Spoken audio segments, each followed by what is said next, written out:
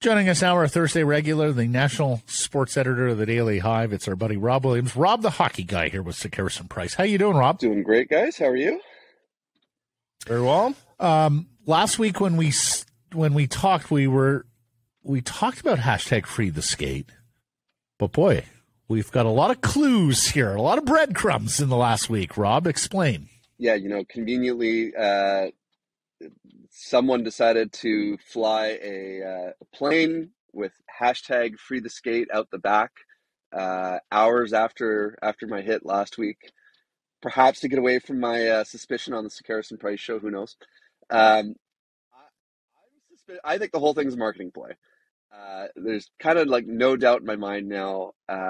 We saw a fan show up at Rogers Arena with a hashtag free the skate sign, happening only days after we saw Canucks players in flying skate equipment. Canucks PR saying that this is going to be used in an auction, practice worn equipment in an auction. That doesn't really make much sense. We then saw a plane fly, instead of fire Jim Benning or sell the team or whatever they did in 2021, saying, hashtag free the skate.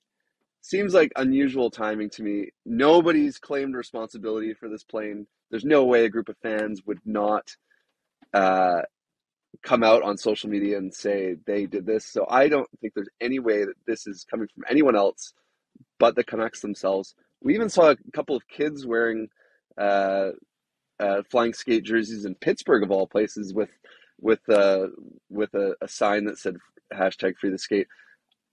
It seemed like a really well done sign. I don't know if that's a kid sign, maybe the parents helped, but that just, I haven't got a great explanation for that one. I don't know who they got on the ground in Pittsburgh, but the whole thing seems fishy to me. Everybody's got a bad taste in their mouth with the season. But do you give them credit for this? I mean, we're talking about it. It's intriguing. I mean, it's not lazy. Like, the lazy thing is to do something digital and viral.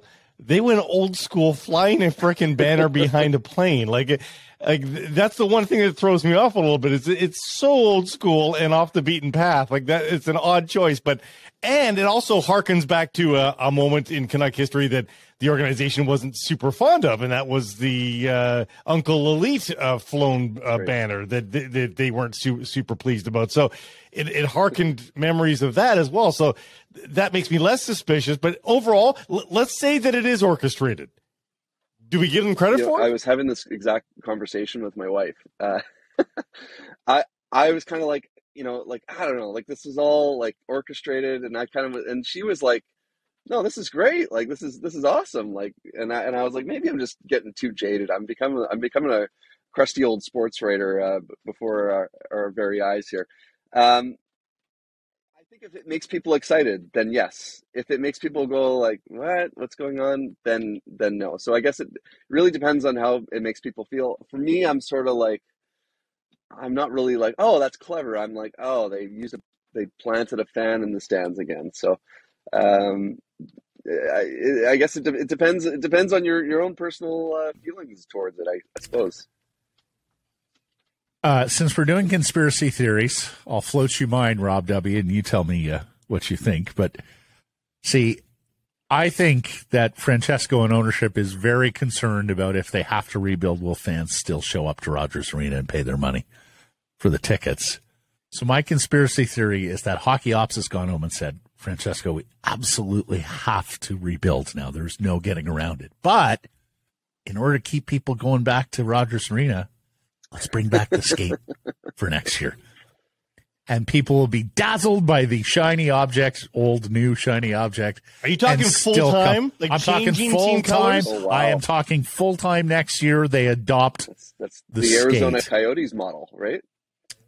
Because exactly, if you're going to lose in garments that the fans feel better about than your current attire. I don't think there's any way they go away from blue and green full-time. I think that's here to stay as long as the Aquilines own the team. I think that's the one that they like. But I think it's the third jersey. I think it's full-time third jersey, and we'll see it, continually in their rotation. Let's move along here, Rob, because this got me excited when I saw you emailing about it. NFL games at BC Place in the future? What do you know? What do you think? Yeah, you know what's funny? This is really kind of stems from a report in 2021 that I wrote about and I sort of half forgotten about and was reminded about it this week. And it's that, the NFL, of course, playing all these international games. They played in London, they played Mexico City and Munich this year, been very successful for them. The NFL essentially said that they want to play up to 5 international games each season. All 32 teams are going to be involved in games once every 8 years at minimum. And that they listed out the places that were going to be a focus for them. And they listed it out in alphabetical order, but Canada was listed first. They also listed the United Kingdom, Europe, Mexico, South America. Well, they've gone to, 3 of those 5 places that they've listed already. When is it Canada's turn? And so next season will be year 3 of since the press release. If you're going to Canada, why not Vancouver?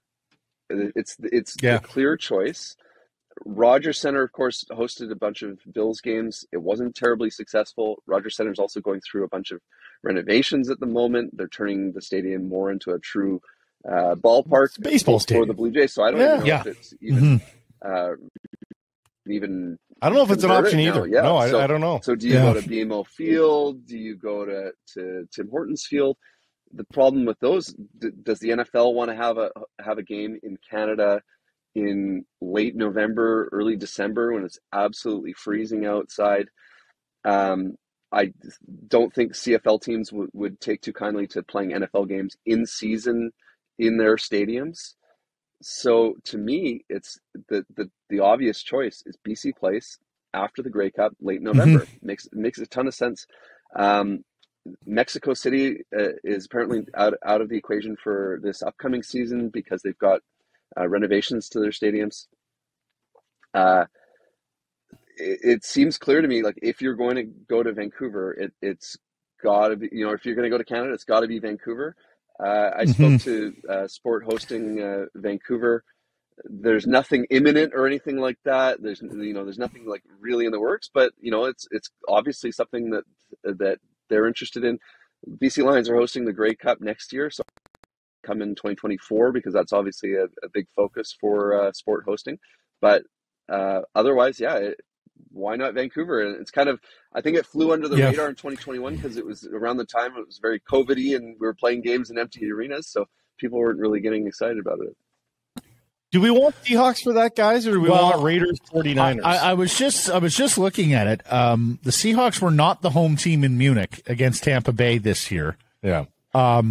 I mean, to me, it only makes sense that it is the Seahawks. That it is the Seahawks. Well, Matt, we can do that anyway. If you're an NFL fan, you can do that anyway. Can we though? No, not on this side of the border. Not a BC Place. And every team's got to give up a home game, right? Eventually. So, if you're Seattle and you go, if we have to give up a home game, let's do it somewhere where we know we're going to have the lion's share of the partisanship. So one thing that's interesting is that the NFL also had an announcement about a year and a half ago about dividing up marketing areas in different countries. Right. So there are many teams that, like the Tampa Bay Bucks, Germany's like part of their marketing area where they're allowed to market to. And just so happened, Tampa Bay was one of the teams that played in Germany. And if you look at there's 5 teams that have the United Kingdom. 4 of them have played in London in the last 2 years. The 2 teams that played, San Francisco and Arizona, both played in Mexico City. They have Mexico in their marketing areas. There's 2 teams that chose Canada, and it's Seattle and it's Minnesota. So I would assume that if you're going to see games in Canada, it's going to be one of those 2 teams playing. Yeah, and the NFL also mentioned that this according to their data, the Seahawks were quite popular in Germany, which is why they were the opponent for Tampa Bay. Rob, I think you might have figured it out. Seattle, versus the Vikings at BC Place late November 2024. We'll hold you to it.